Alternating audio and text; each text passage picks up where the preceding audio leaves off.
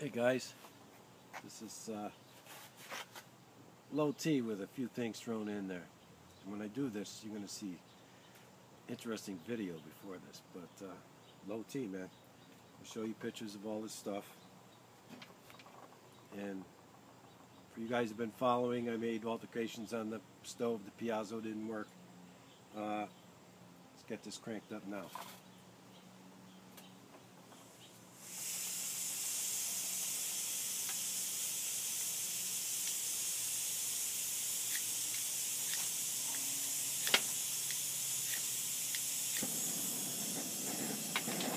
She's cranking. Stainless steel Irish teapot. Some, actually Turkish Earl Grey is in there. Done, they're good. It's burning good. Took the piezo off of there. So, English ironstone. You're going to see this in the pictures. Close-ups on the bottom from all you people from Stokes. I'm going to show you that. I have two other cups that are, well printed. You know about it. This is just, it's printed on the bottom. This says ironstone, English ironstone, England, has the letter D on it. I'm not going to show you here because I have closer, better pictures for it. You're going to see it in the whole video. So it shouldn't take too long. It's not. Now the stove is functioning good after I took the piezo off. Fun. I did that. The last video I did a review on it. This here I found, it looks like, I don't know if it's antler or bone. Kind of looks like antler. An old English knife. You'll see close-ups of this too. It says Alfred Williams, Rivington, Yorks, Sheffield, England. So, takes a decent edge. It's not good for the ferrule rod. So there you go. Just a little tidbit thrown in there. Little potholder I made from wool. Show pictures of what I'm eating here. Belgian waffle cookies. Chocolate zucchini bread made by my daughter-in-law. So, EDC once again to get this fire going. This only costs like $2, this grill rack. This is a man Portuguese knife. Over here is my, you're going to see pictures of this too, my No-2 stove. Much heavier, but I tend to like the remote stoves. You can see pictures of this too. This is about 4 ounces. That, what I'm using there, is about 3.5 ounces. This has a better footprint, more stability. Got this at a hardware store in North Country when I was up there. It's a gas one. Alright, you're going to see, turn this down. Shutting the stove off. Yeah, we're going to have some tea, man. Did I plan on doing low tea today? Did I plan on having low tea today? Absolutely. Did I plan on doing a low tea today? No. So I figured I'd set up here. My son-in-law's in here. We're going to do some knots and ropes for tarps and stuff this afternoon. I need to practice. He needs to practice. Go on my website. I may be doing it in some things, but I got like Corporal's Corner and another guy with some gear you'll see on there if you look on their tarps and pegs. They're good with the knots. My father was the best. He'd put them all to shame. But I'm going to pour some tea now. Oh yeah, look at that. Come on. Pouring it high, cooling it as it goes down. Using this ironstone here. course, the bone china cools off nice. I kind of like the bone china, you know. So, but I'm going to take this off of there. Don't need this. So the fix worked good on her. Stove's working good. Don't need that stinking Piazza. But yeah, I also got some hanks of cord. Had a big bunch. I got that ready. Some bow lines on it. Of course, you might have to have a little tea out of this, man. We'll do it right now. Of course, yeah.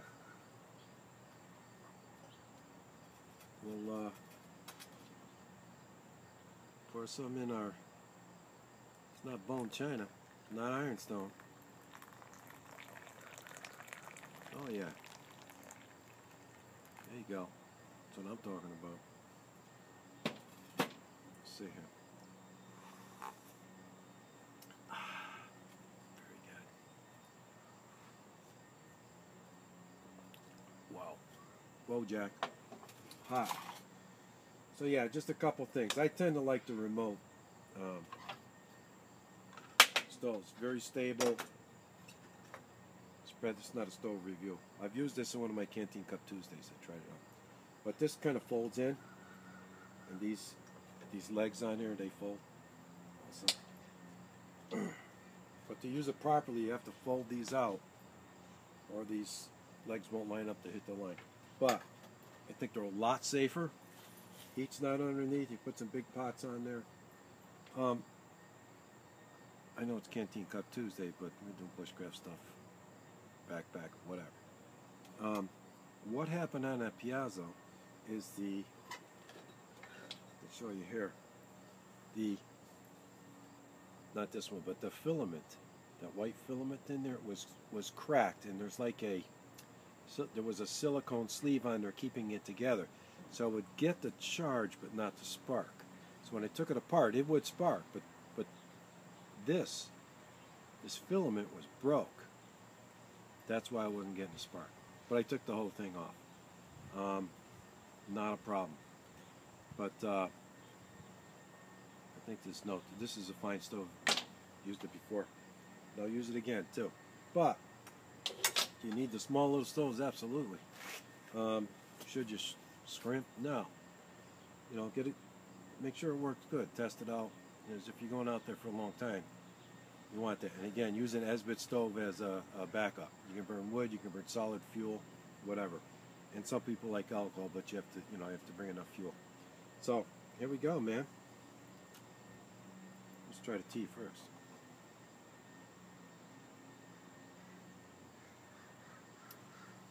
Lovely. There's going to be some nice pictures in here of some sheep, and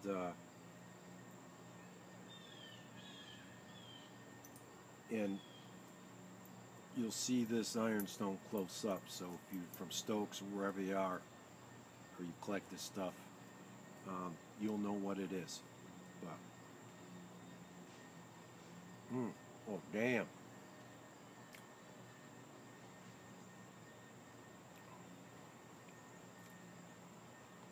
I know if you're sitting in your estate somewhere, this ain't gonna cost a mustard, but that's okay.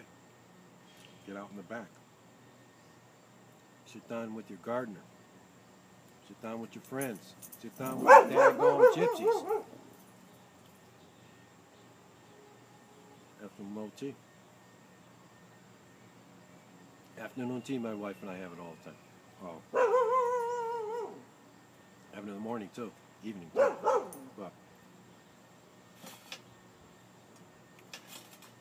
like my little teapots.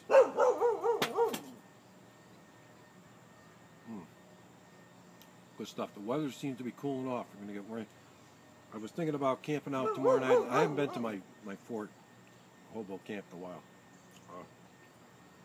Thinking about setting up tomorrow. I'm not sure if I'm going to do it. It's supposed to rain, storm come, but that would test certain things. It's been holding up really well. We had several storms. My son-in-law said it's fine. But yeah, we got some nice tea here. The angle of the camera is not showing the pattern on here, but the pictures are very good on this. So, pretty good. I'm kind of liking this. I think I'll probably do, I have at least 2 more cups that are very defined that I could do a low T with. Over that way, about a block away, someone has a whole garage full of old English china. They wanted like $6 a place setting, which I didn't want to spend. But I'm going to go back, if they ever have a tag sale again, if they still have it, I'll hit them up a little bit. We could go with this. That's the way to go, man. Don't care what you're doing. Don't drink your tea in styrofoam cups, man. Don't ever do that. That's bad. So, canteen cup, that's fine. Thinking about the next time I do a tea, take my canteen cup, put the Pathfinder lid on it, boil the tea right in there, then use that, and we'll be good to go. This is fine. Last time I said I was at Battle of Hastings. Was I in the Battle of Epping Forest? I don't know. Was I at the 1st or 5th? I don't know. Battle of Epping Forest. I think that's an old Genesis song. But Battle of Epping Forest. And they go on and on. Genesis, good group. Michael Collins, I think, was in it at the time. I know I'm a little whacked out. That's all right. That's cool. But yeah, that's good. And this is good too. You know, in the wooden cup, well, I think the flavor's better than with the ironstone or bone china, but it's good too. It's, it'll burn your mouth off. That's good. Belgian waffle cookies from Belgium. Pretty good, man. So, did I diversify a little bit? Yeah, we're off track. We're doing a little bit of everything. Stove seemed to work pretty good. What it says to me is those piazzos can be sensitive. The filaments on there you're handling, but you know, when you're out there, whether you're a backpacker, bushcraft, whatever you're doing, and you're using these stoves, there's a chance you can break that filament. So, you know, if you've got a ferro rod, matches, whatever, that's fine. Always carry backup. I like Esbit. Backup for everything. But either Esbit or Esbit type stove, regular size, smaller size. Because you can do a lot with it. And as far as fires go, if they say no fires, well, look what's happening in California. Or I think north of Manchester had a big fire. Maybe other parts of Europe too, I don't know. California, what a mess. It says don't make fires, don't make fires. And alcohol stoves, though they're nice and I like them and I've used them in extreme cold weather. And I will do that. If it says no fires and it's dry, man, you better be careful because you can tip them over and that alcohol spills. So, but, oh yeah, baby.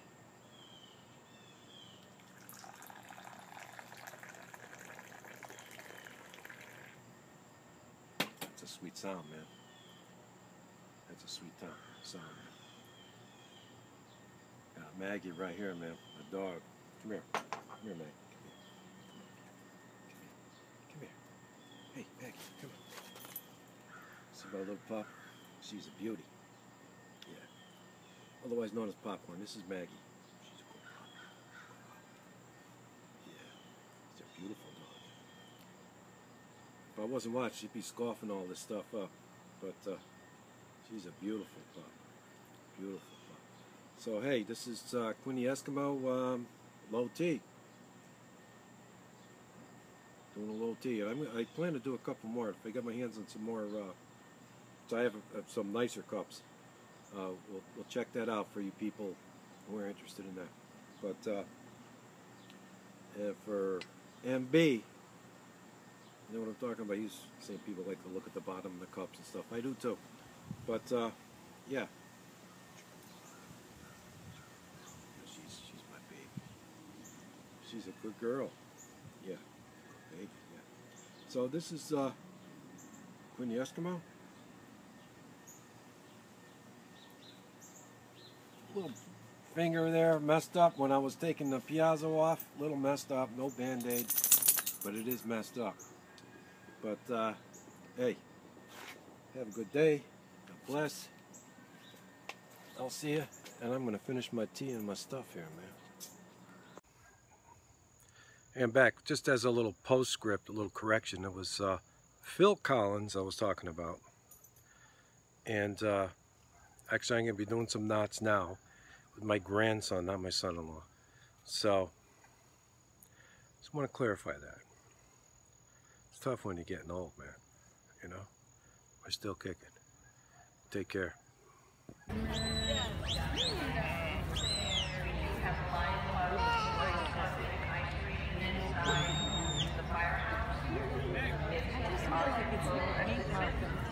What's that red stuff on? It's all smooth. No, there's all kinds of shit.